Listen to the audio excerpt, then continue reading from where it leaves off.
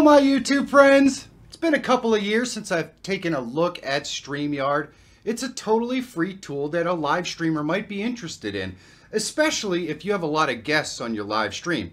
So today we're going to take another look at all the free features that are offered in Streamyard, and of course we'll show you what the pricing structure is as well. So you know what? Let's get to it!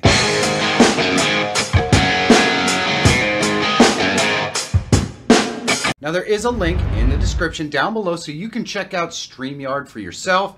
It is totally free and you can walk along through it with me so you can learn it too. So let's jump right in. Alright, here we are in Streamyard and I'm just going to go ahead and click Get Started. And I've already done this, but we're just going to sign up with Google.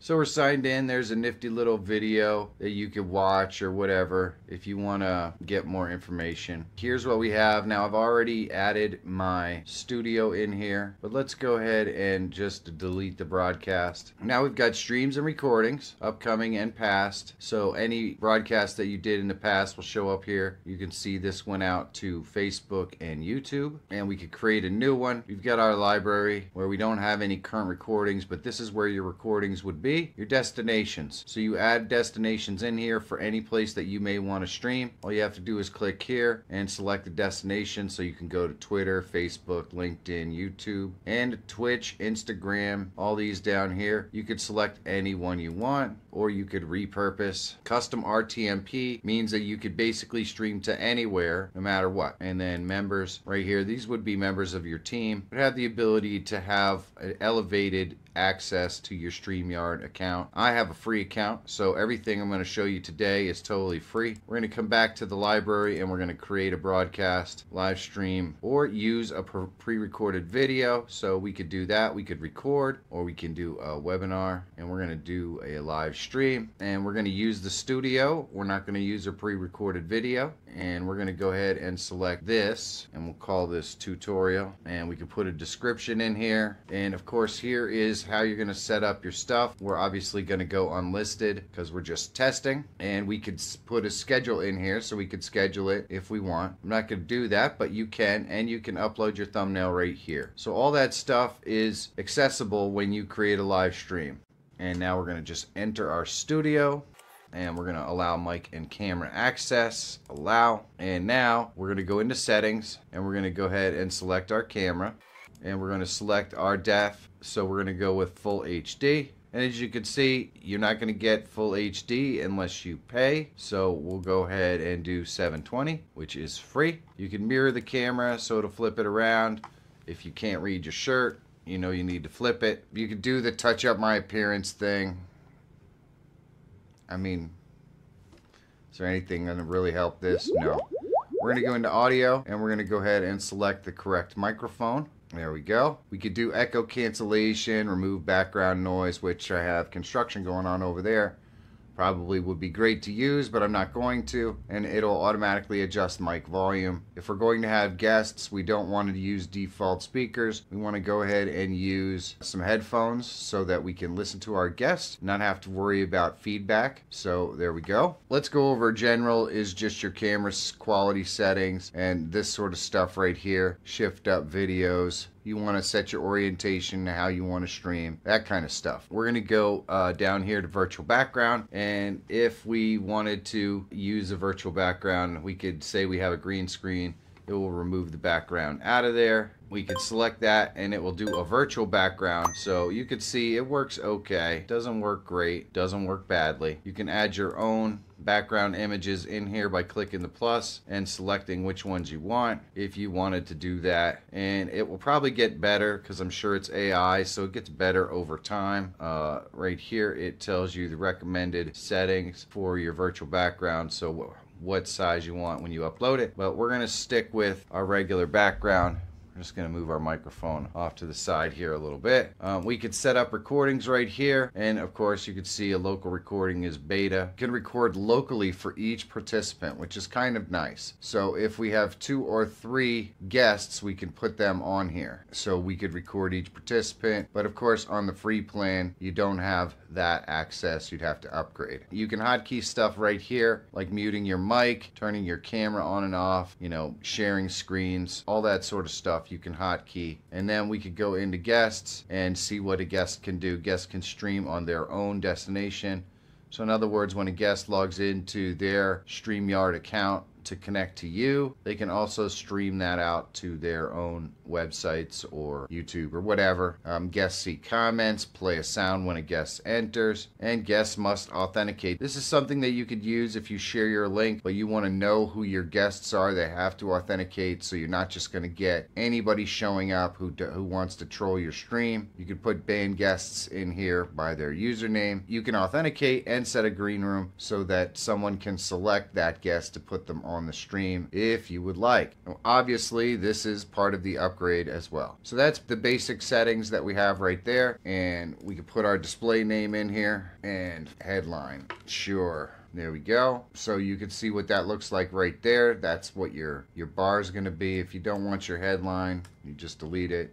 It's just going to show your name. So there you go. You can enter the studio, and if we want to add ourselves to the stream, all you have to do is click add to the stage, and there we go. So now we're on. Now, of course, this powered by Streamyard, that's the watermark you're going to get if you're using the free version. There isn't any way to remove it. That's kind of like the price you pay for using the free version. Down here at the bottom, we've got our mute, mutes our microphone. It's going to tell us that we're muted right here. We could stop our camera, so it's just going to be a logo. This is a super old logo that I used way back in the day. We have access to all of the settings for the setup that we just did right in here. We can present. So we can present slides. That would be things that we have on our computer or set up. So if we wanted to go ahead and share slides, that sort of stuff, we can upload the files and we'd be able to share those out on screen. We can use an extra camera, which is kind of nice. But of course, you have to have the professional version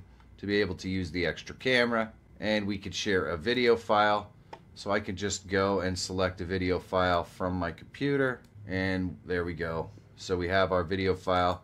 I can mute it, unmute it, pause it. So these 4 right here will show you the different ways that you could set this up, and there you go. And so these are 4 of the views with the presentation. And then of course we can remove the presentation by clicking remove right there. The 3 dots, we can edit the name of the presentation and remove it from the studio. You can pause it right here as well. Then of course in present we can also go with our share screen, and we've got some tips here, but we'll go up here. You can use a Chrome tab, a window, or the entire screen. We can also share the audio with this little slider right here. So if we wanted to share the entire screen, we could go and share that like that. So now we have both different items right here, and of course you still have the same thing right there. So now we've got 2 different items shared. All you have to do is click add to the stage to share either one. Then when you're done, you can just click stop sharing right here. If you like, it will remove it. And that is pretty much what you've got in the present right here. We can invite guests just by going in here, copying, sending to email, Gmail, or wherever. And all you have to do is send this out to invite your guests. So we could copy this. Guests could stream on their own destinations. It allows you to set that up there as well. And boom. So now we've copied it. All we have to do is send this to individuals. Let's go over what we see over here on the right-hand side. So your comments, these are going to be the chat that comes in. You can select to show it on screen. This is what it's going to look like. When you're actually live, if you're live to multiple venues, it's going to have a little icon in there showing you whether it's Facebook or YouTube or whatever, anything like that. You just have to click on it again to hide. We can set up banners, super simple. So we can write these. It's going to be scrolling text along the bottom. This one here is just a banner, and you could create these. They're very simple, and there you go. If we wanted to create one, you just enter your text here, and we can have it scroll if we want, or we could just add it, and there we go. Enter your text here. We could edit that right here as well. We could have it scroll. save, and then when we select it, it's going to scroll along the bottom. So it's pretty much a matter of easily setting it up. Right here is your brand information, so you could select the color. That's the color of these little background things right here. So if we wanted this to be yellow, pretty simple. There we go. We've got a new yellow. We could round the corners, the classic. Just a super simple one like that, or block. We can show or hide display names right here, and show or hide headlines, which we didn't create one, but we could go back and do it again. And you could see we cannot unselect this if we are not upgraded. And I have in the past been a paid consumer, so I have my logo in here. I could select it if I was a paid client. Down here we have overlays. So here is the Streamyard overlay where it puts this on the screen and has Streamyard live show.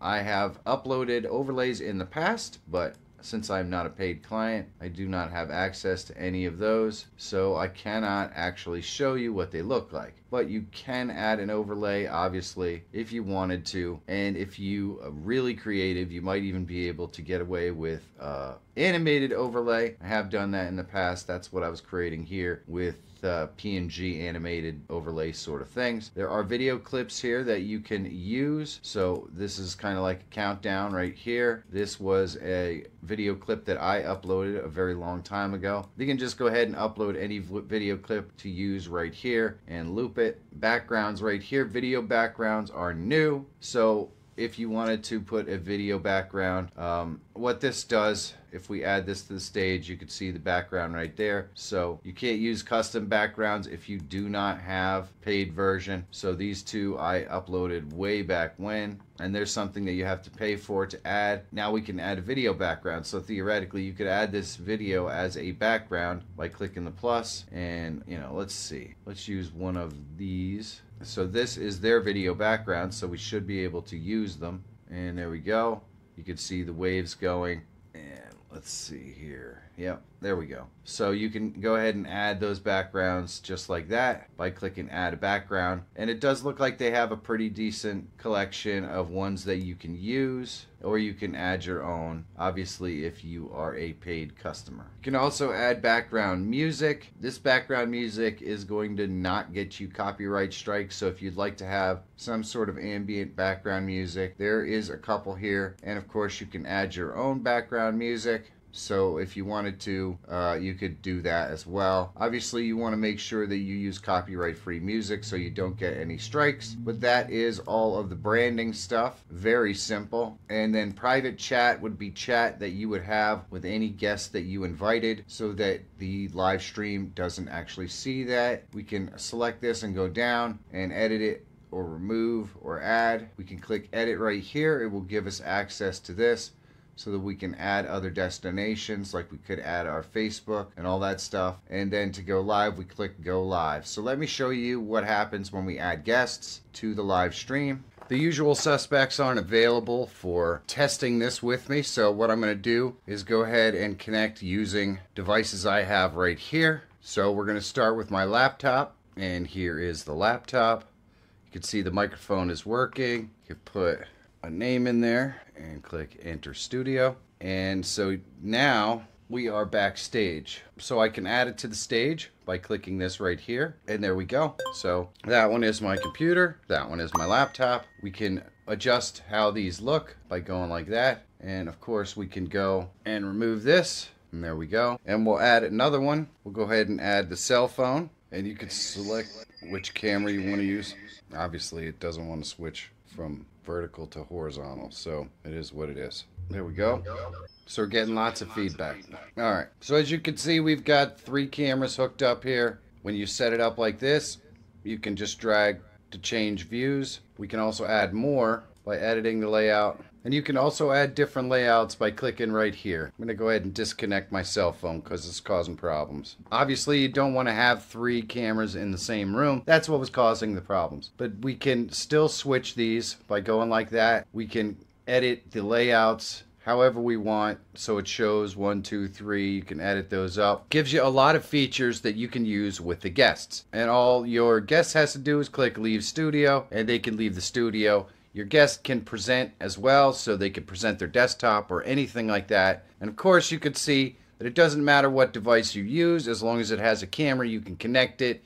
It's ridiculously easy to get this stuff to work. So how much does this actually cost if you want to use it? Let's go back out here and let's click on upgrade and see what we get. So you've got individual business, monthly, yearly. Obviously you're going to pay less if you go yearly. For free, you're going to get what I showed you today. You get 20 hours to stream or record per month. You get 2 hours of local recordings a month, 6 on-screen participants, and you can add team members up to 2. And of course, you have to have the Streamyard logo in there. And so this is what you get when you go with the basic. You can multi-stream to 3 destinations, which obviously you can't do for free. You can add logos, overlays, and backgrounds, 10 on-screen participants, pre-recorded streams you can do for up to 1 hour, unlimited streaming, live streams are all recorded, which is nice, unlimited local recordings, custom RTMP, which means you can stream to anywhere, guest destinations, which means your guest can stream from their location, and up to 50 hours of storage. You don't get full HD until you go to the professional. You can multi-stream up to 8 destinations. You do get the extra camera with the professional. Up to 12 backstage participants, which is nice. You get up to 2-hour pre-recorded streams. You get access to on-air webinars with up to 250 viewers. You can download your transcripts, which is kind of nice. I'm sure it's done in AI. And there are lots of other places to get transcripts, but it's nice that it includes it. And you can invite 4 more members as admins, which is nice. Now this look at StreamYard is for 2024. And it's been a long time since I've taken a look. And it certainly hasn't gotten any worse. It's pretty much the same as it was 3 or 4 years when I first looked at it. They've added a couple of features, but the main feature of StreamYard is really its ease of use. Anyone can use it, anyone can connect to it and join you on a live stream. It's really easy to do that, and that's who this is for. This is for folks who just want to have a professional looking live stream right out of the box with almost no hassle. It's relatively inexpensive, and a professional can live stream whenever they want, share their screen, add guests, have conversations, and it will look professional every single time. It just works. And of course, it just works because that's what you're paying for. They have nice support for it as well. What do you think about StreamYard? Let me know about it in the comments. I'm really interested to know. Now, for those out there who might want a little more for their live streams, there are actually some browser-based options available. You can check out this video if you want to take a look. And if you're always looking for tools, tips, and tricks to help make you a better live streamer or YouTuber, subscribe to the channel. My name is Michael Feyrer Jr. Thank you so much for watching. Have a great day, and I'll see you in the next one.